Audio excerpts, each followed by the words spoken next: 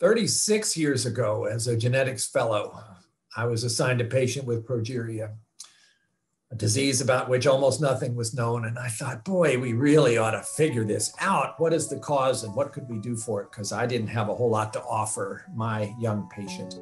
Progeria, as a genetic disease, poses some unique challenges in terms of therapeutic options. Because it's diagnosed later after birth, the disease has already had time to accumulate pathology and have toxic effects. Progeria is a progressive and fatal genetic disorder that's caused by a single letter swap, a point mutation, in just one copy of a gene called lamin A. This mutation results in a poisonous protein that has the potential to damage nearly all of the cells in the body.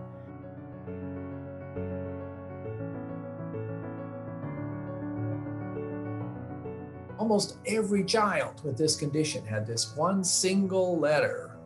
It should have been a C, but it was a T in a vulnerable place in the lamin A gene. And that led to the production of this toxic protein that caused this terrible disease.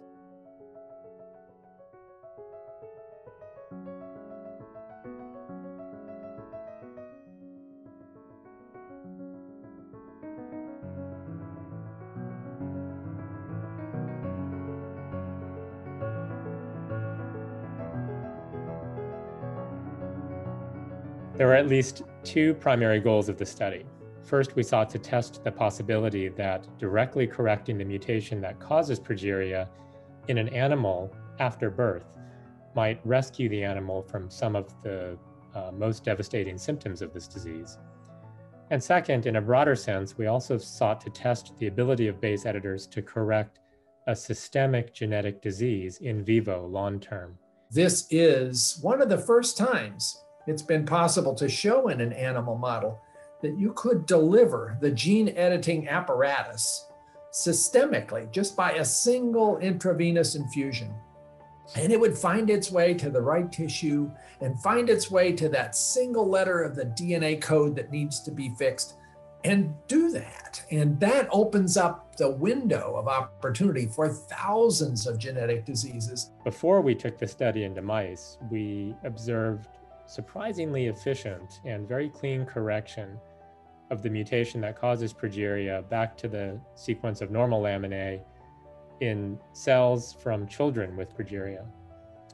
These results were pretty exciting, but once our mouse studies began, and as the base editor treated mice grew older and older, passing the point at which the control mice and the untreated progeria mice die, we observed that the base editor treated mice were still going strong, showing no apparent signs of decline. That was probably the first hint that something special was happening.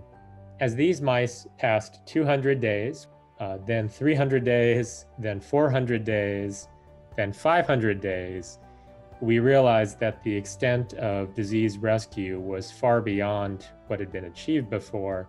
The idea that we could correct a point mutation in DNA in an animal to a degree where we could block pathology and actually extend lifespan more than twofold would have been unthinkable to me 5 years ago. I care deeply about kids with this condition, having worked to try to find answers now for almost 20 years. And now to be at this place where in the most direct, elegant way you could imagine to actually go and fix that specific mutation, it looks like this could work. It did work in the mouse model, and now we need to get ready to see how to bring that forward to treat kids with progeria.